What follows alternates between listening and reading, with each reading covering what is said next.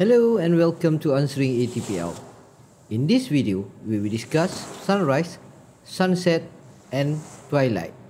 Later in the video, we will look at how to use the Almanac to calculate sunrise, sunset and twilight time.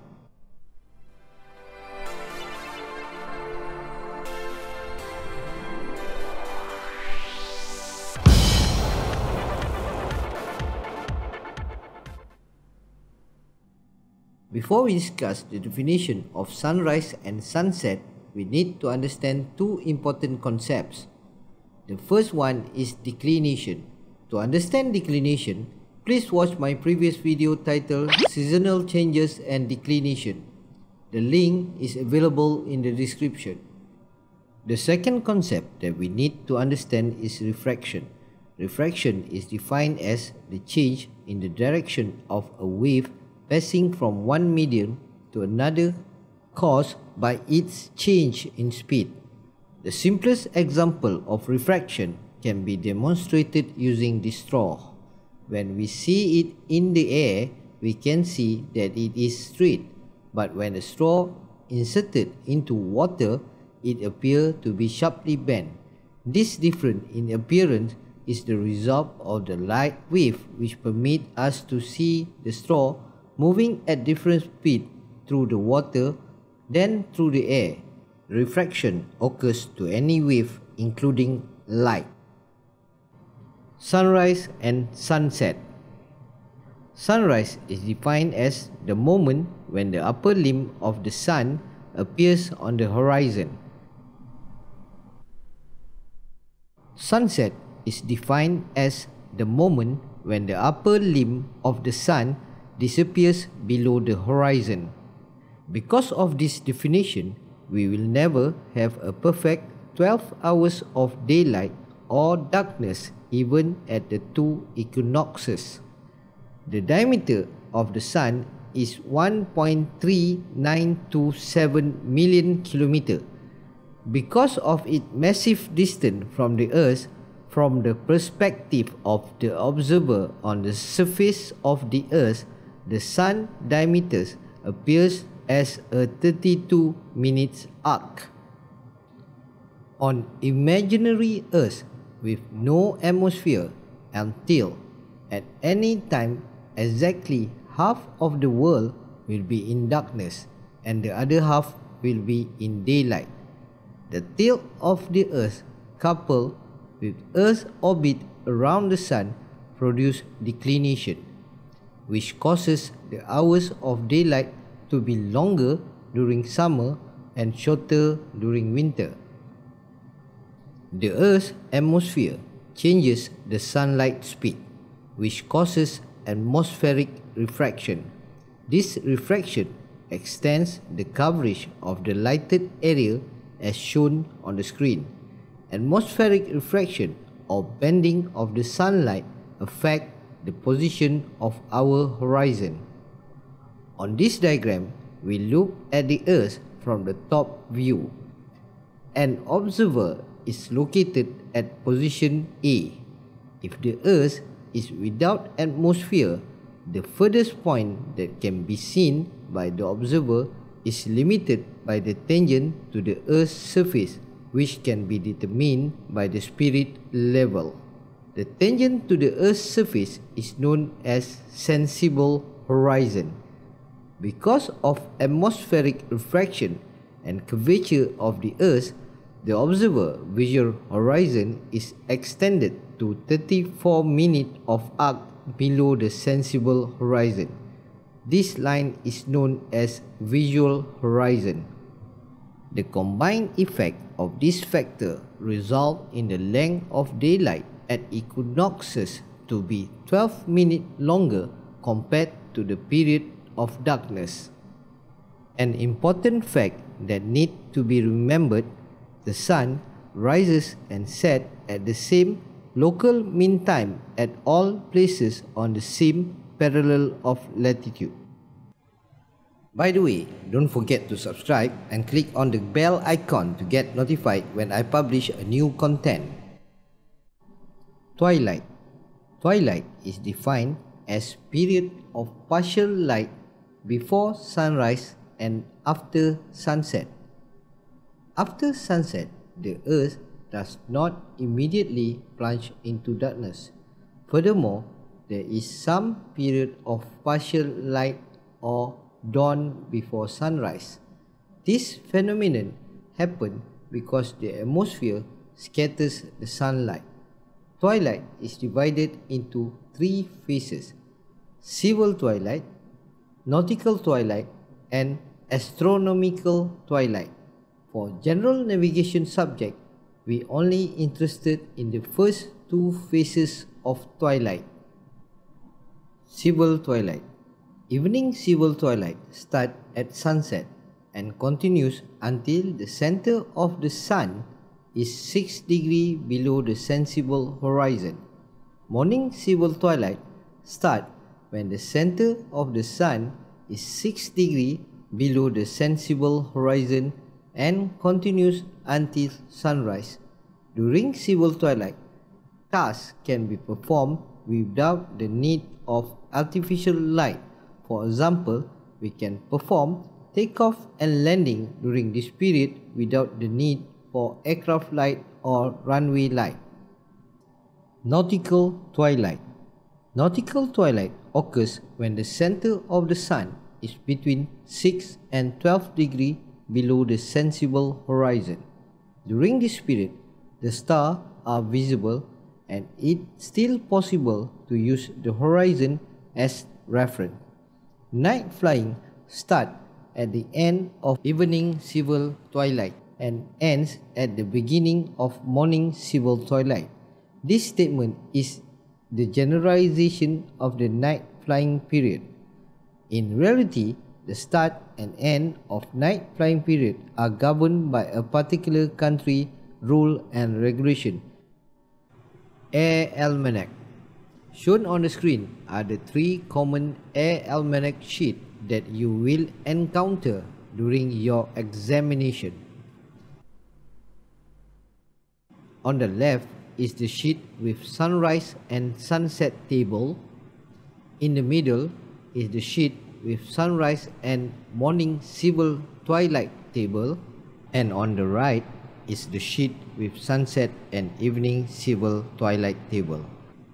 As you can see, all sheets have a similar layout. For this video, I will only use one table to explain the usage of the Air Almanac and how we can extract the information from it. The title of the table is placed at the top. On the left is the column for the latitude, and the top row is the date, which represent sun declination. In the middle, we have time, and all these times are in LMT. As you might notice, there is no column for longitude. The reason why there is no column for longitude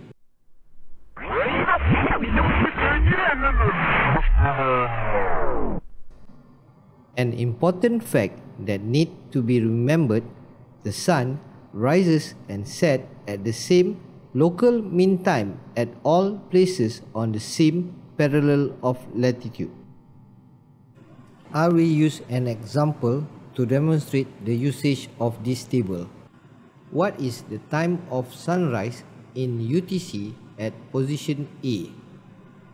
61 degree, 40 minute north, 101 degree, 51 minute east on the 12th of December. First, we enter the table from the top. 12th of December is between 10 and 13. We are interested in these two columns. Next, locate the latitude 61 degree 40 minute north. Latitude 61 degree 40 minute north is between 60 degree north and 62 degree north, and we are interested in these two rows. The information that we need to address the question is in the intersection between these two columns and two rows. As you can see, there are 4 data in our interest area. To get the answer, we need to interpolate this data. I will insert these 4 data into a table as shown on the screen. From here, we have 2 options. Option 1. First, interpolate vertically, then horizontally. Option 2. Interpolate horizontally first, then vertically. My personal preference is option 2. It is easier compared to option 1. For this video, we will use option 2. The technique of interpolation is the same for both options. Next, we will interpolate the data within 62° north row. To carry out the interpolation operation, we need to compare the ratio of changes between the 2 dates and the LMT data, or it can be written as change in date ratio to change in time. 13 minus 10 ratios to 0915 minus 0910. 3 days change in date is equivalent to 5-minute changes in time. For every 1 day change in date, the changes in time should be 5/3 minutes, or 1 day change in date is equivalent to 1.7 minute change in time. If we look back at the table from the 13th of December to the 10th of December, the time is reducing because the 12th of December is 1 day before the 13th of December. The sunrise time will be reduced by 1.7 minutes from the sunrise time on the 13th of December. Thus, time on 12th of December equal 0915 minus 1.7 minutes. Time on the 12th of December equal 0913.3 or approximately 0913 LMT. We will now conduct interpolation operation for 60° north data. Changes in date ratio to changes in time. 13 minus 10 ratio to 0850 minus 0854. 3 days change in date is equivalent to 4-minute changes in time. For every 1 day change in date, the changes in time should be 4/3 minutes, or 1 day change in date is equivalent to 1.3 minute change in time. Thus, time on the 12th of December equals 0854 minus 1.3 minutes. Time on the 12th of December equals 0852.7 or approximately 0853 LMT. We have completed 2 horizontal interpolation. Now we need to do 1 vertical interpolation along the 12th of December column. Latitude change ratio to change in time. 60° minus 62° ratio to 0853 minus 0913. For every minus 2° change in latitude is equivalent to minus 20 minutes change in time. 1 degree change in latitude is equivalent to 20/2 minute change in time. Thus, 1 degree change in latitude is equivalent to 10 minute change in time. 1 degree 40 minutes change in latitude is equal to 10 minutes time 1 degree 40 minutes. Thus, 1 degree 40 minutes change in latitude is equivalent to 16.7 minutes or approximately 17 minutes.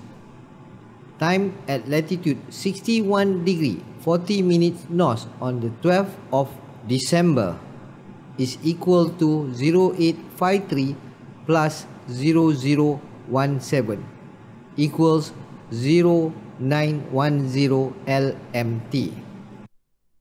Next, we need to convert LMT into UTC. By referring to the figure on the screen, we all know that 101 degree 51 minute east is to the east of the prime meridian. LMT increase as we move east. The explanation of this rule can be found in my other video titled Time, LMT, GMT, UTC and ST. Link is available in the description. Thus, we can say that LMT equals UTC plus change in time. Change in time is the time it takes for the mean sun to travel from 101 degree 51 minute east to prime meridian. Change in time equal change of longitude divided by 15 degree. Change in time equal 101 degree 51 minute divide 15. Change in time equals 6 hours 47 minutes and 24 seconds, or approximately 0647. LMT equals UTC plus change in time. 0910 equal UTC plus 0647. UTC equals 0910 minus 0647. UTC equals 0223. Thus, sunrise at position A on the 12th of December is at 0223 UTC. What do you think of this video? Please let me know in the comment section below. And if you find the video beneficial, please like it and share with others. By doing so, you will help other people to find the video. If you want to learn more about ATPL or other aviation related stuff, subscribe now by clicking on the round subscribe icon. Please check out my other video by clicking on the rectangular box. Thank you so much for watching. I'll see you next time.